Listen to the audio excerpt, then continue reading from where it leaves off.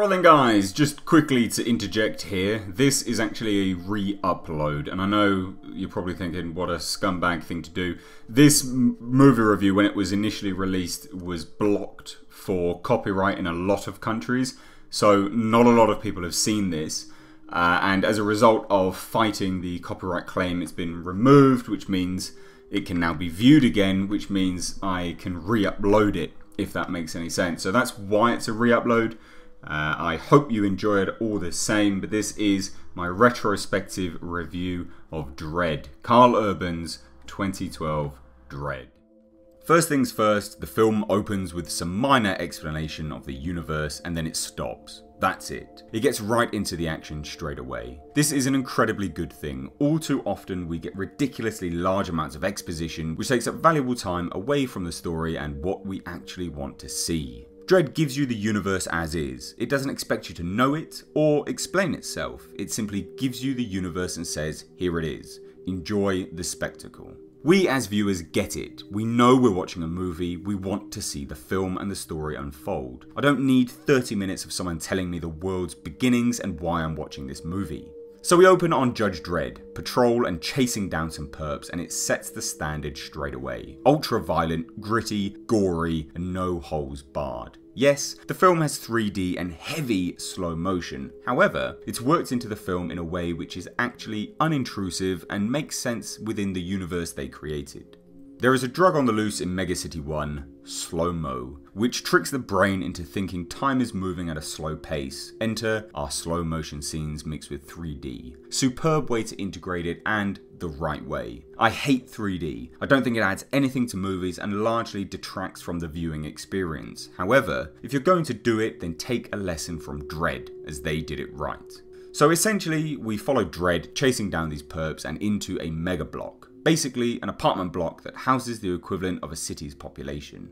We get our introduction of Judge Cassandra Anderson, who is a psychic. Now, a lot of people would pretty quickly judge this and say, that's weird, what the hell is that doing in this gritty, dark world? Well, if you know anything about the comics, it makes sense. Also, Anderson serves as a bounce-off point for Dredd's character, which is important when dealing with a character with subtleties such as Judge Dredd.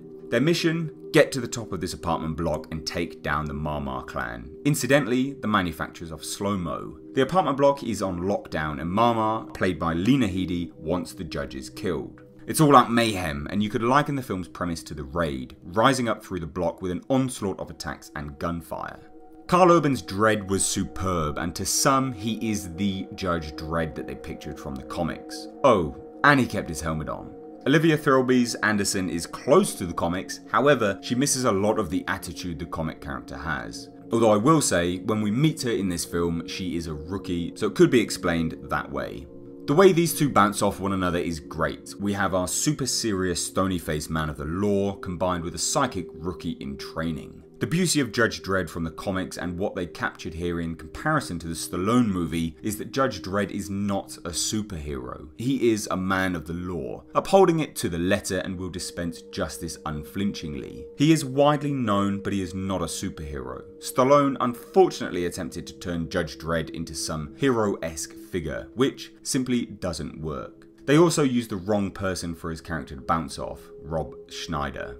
The movie is essentially all action with a very small story arc for Anderson, and it works. There is no grand threat, no world-breaking risks, and I like that. Not everything has to be about saving the world, and you can have a simple standalone story set within a wider universe. It's something that I think Batman would benefit from massively.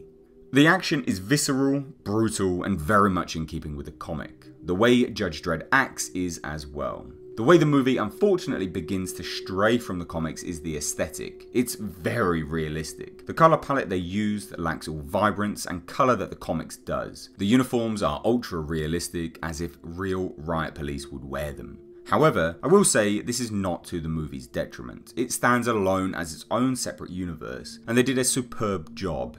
Everything they did established an almost realistic look into the future.